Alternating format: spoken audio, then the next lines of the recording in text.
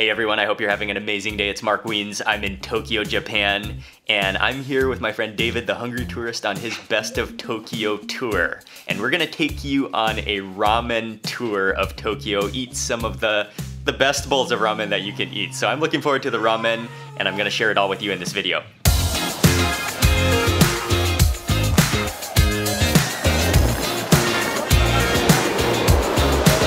We're in Ginza to start off this ramen tour, and you come off the road and you come down a little side alley, down a vending machine side alley, and this is the spot right here. This is Kagari. This is one of the most famous and most popular ramen spots in Tokyo.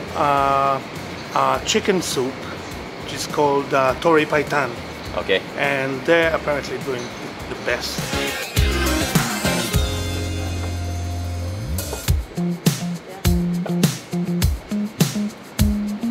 Exactly on time, like to the millisecond. They open the doors and we're coming in. Thank you, arigatou gozaimasu. Oh wow. Using some of that. This is a special spice mix from Kyoto. Very special. And this is my #1 favorite spice mix in Japan. Yes. There are only 8 stools, only 8 places to eat in here. So if you don't make that first cut, then you have to wait until all of us finish our bowl and then get in here. But what I like about this place is that a lot of the Japanese bars are all, it's like in a line, but this is in a square shape, so you kind of like, you feel like you're eating at a table, yet you're still at the bar counter. It's pretty cool. The first step before you get your ramen, you gotta save your shirt. Yeah. But I'm hoping not to make any drips on this at all. I'm gonna eat every single drip. We are live now from Kagari. We are seated. As you can see, 8 seats only.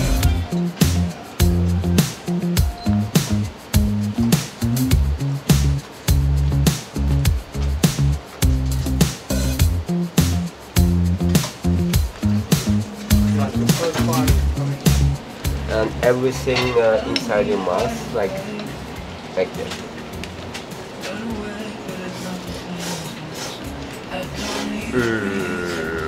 Yeah. One more thing. I know. Possible for I ordered the classic. This is chicken-based ramen. It's really like, it's like kind of whitish yellow in color because of that chicken stock. And then it's just absolutely artfully beautiful. The noodles are all sitting on the bottom. They're just submerged in that. It's actually like the broth is so thick that it's like foamy. So Shinji has explained to me that the only #1 rule about eating ramen is you have to taste the broth first. Yeah. That's like one of your only rules when you're eating a bowl of ramen. Yeah. You gotta kind of work that broth, enjoy that broth, because the broth is really one of the most important factors of ramen.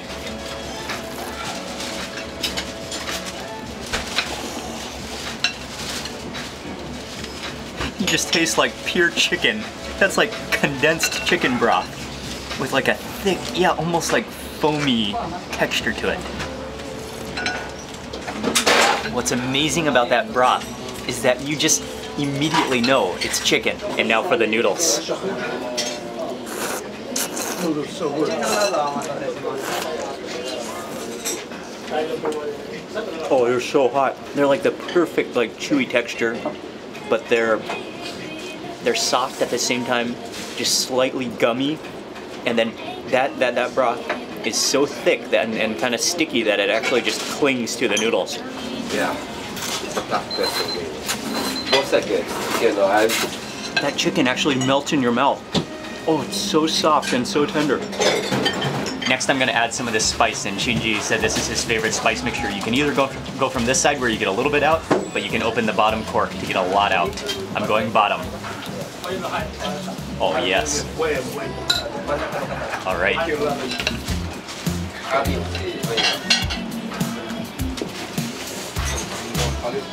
Oh, I can't wait for that spice.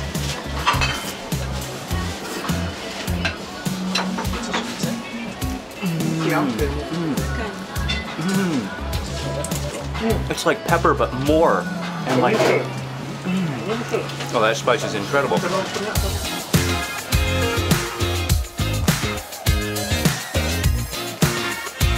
Arigatou gozaimasu.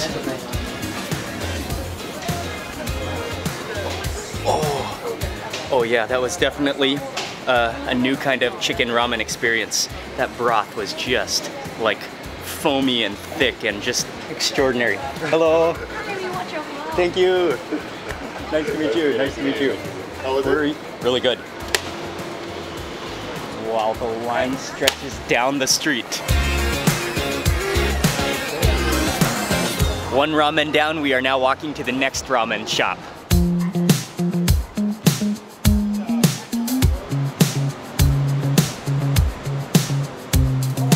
Again, it's down a quiet alley, but you have a little ramen haven right here. And this, they specialize in a type of sake ramen. And this is a type of ramen I've never tried before, so I'm especially excited to try this one. This is just really another back alley Tokyo dining gem. I love places like this because you can be walking out on the road in Tokyo and it's so busy. It's so many people walking around, but you come down one of these alleys and you find a little restaurant. It's really like a little culinary haven. Hello.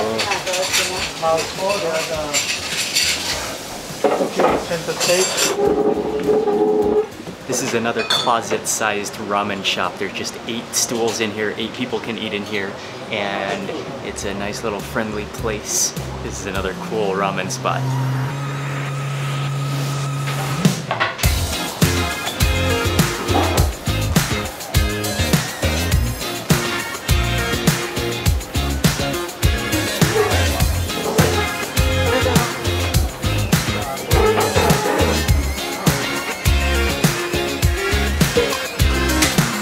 It's another just stunningly beautiful bowl of ramen to look at, and he's so like, they're chefs making this ramen. They're doing an amazing job, and they boil the soup. It looks so thick and like a gravy almost, and then he boils the noodles, puts them in, and then he just artfully assembles the bowl. There are some pieces of chashu in there. There's a half of a soft-boiled egg, and what's really amazing about it is as you're sitting here waiting for your bowl to be assembled, you can smell like that faint aroma of sake, that like rice aroma to it. Okay, I gotta taste that broth. Wow, it's thick.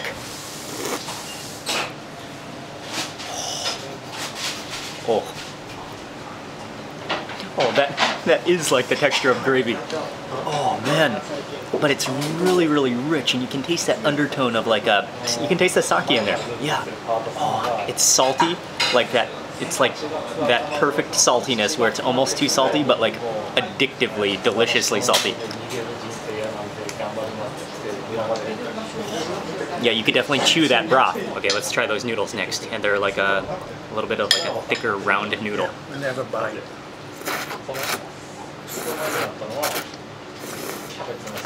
Again, really nice and chewy. Yeah. This one is green chili? Yes. Green chili and ginger. Ginger. Okay. Yes. Okay. Okay. So there's 2 condiments. Let me show you over here. One is like a green chili sauce. Yes, definitely. I'll add this in here. Oh, and by the way, that's saffron on the bowl of ramen as well. Grated up ginger. Oh yes. I will not miss the opportunity for some of this. Okay, again, mix it up. I really want to try that entire blob of green chili and ginger.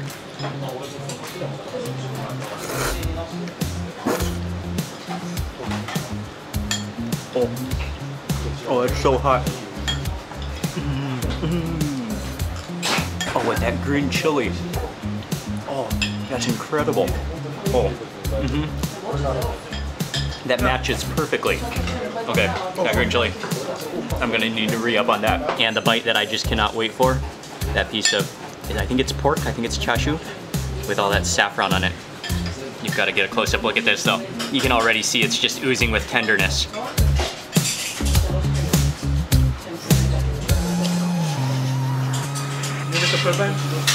Oh. It was amazing. And I had a bunch of ginger on that bite. That ginger is so nice and sweet and mild.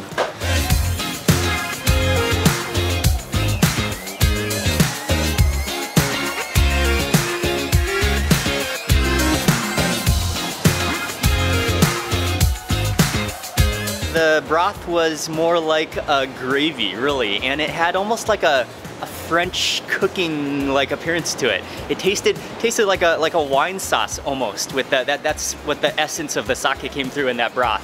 But that was really good, and that's a pretty heavy bowl of ramen because that gravy also is filling.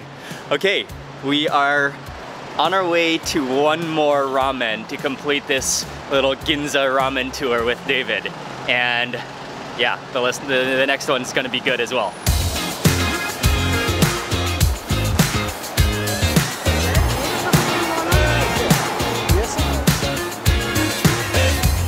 This is gonna be ramen number 3. This is gonna complete this lunchtime Tokyo ramen tour, 3 back-to-back bowls. And this is the spot right here. They're doing a little bit of construction on both sides of the restaurant, but right in between, this is the ramen spot. Hello.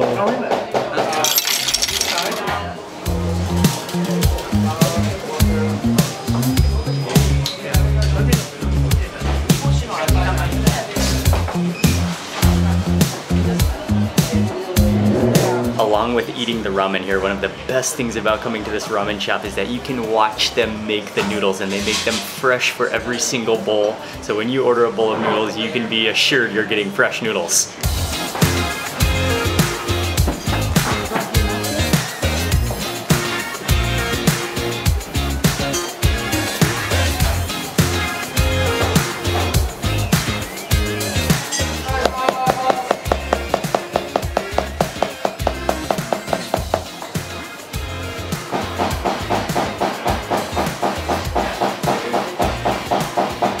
What he does is he actually, once he chops them up, oh nice, that's one portion of the noodles. He chops them up and he weighs them for your portion of noodles. So yeah, you are getting a freshly chopped, freshly made bowl of noodles. With egg? With egg, yes. You can either order the salt ramen or the shoyu ramen. I got the shoyu ramen, and so it's soy sauce based. And then you can see those noodles. Actually, on the top, it looks like some finely cut bamboo shoots. There's some soft-boiled eggs and some pieces of pork chashu, and then you can see those noodles are very, very wrinkly, and they're not like.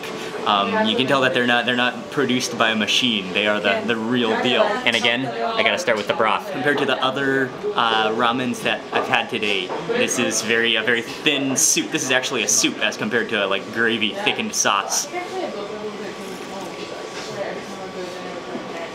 I like it. Perfectly salty. There's that like bite of umami, and it sort of has a little bit of a fish seafoody taste to it. Just check out the wrinkly crinkliness of these noodles. Those are beautiful.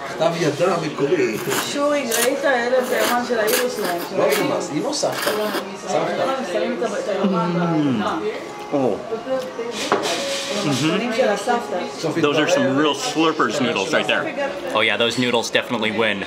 You can taste the gumminess of the freshness of them. Really like clean tasting, really smooth tasting.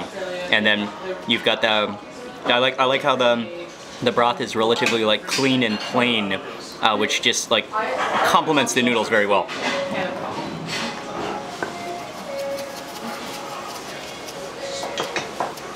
Oh yeah, that looks like it's gonna enhance everything.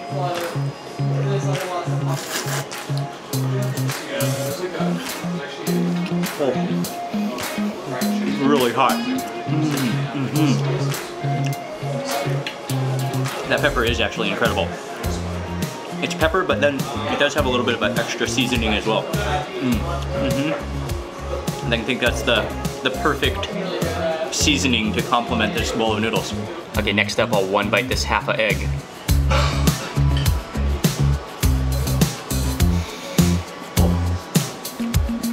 The yolks like that are just insane. So creamy, and just even the white is creamy.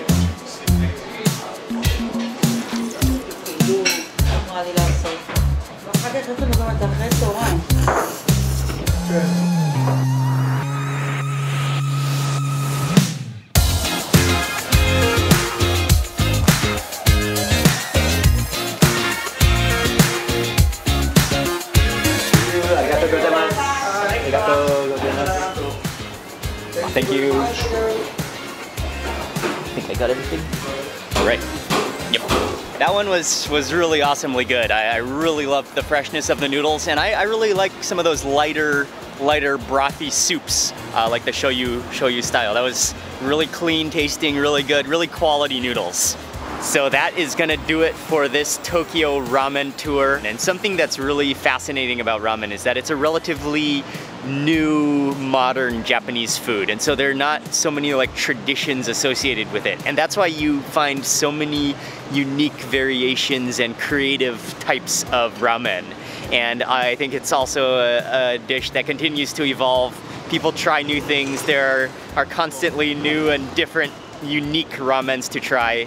But I hope this video will give you some ideas of some different ramen to try when you're in Tokyo. I want to say a big thank you to David, the hungry tourist, for taking me to all of these ramen spots on his Best of Tokyo tour. Thank you very much for watching this video. Please remember to give it a thumbs up if you enjoyed it. I'd love to hear from you in the comment section below. And if you're not already subscribed, click subscribe now. I'm going to be sharing lots more food and travel videos with you. Goodbye from Tokyo. Thanks again for watching, and I'll see you on the next video.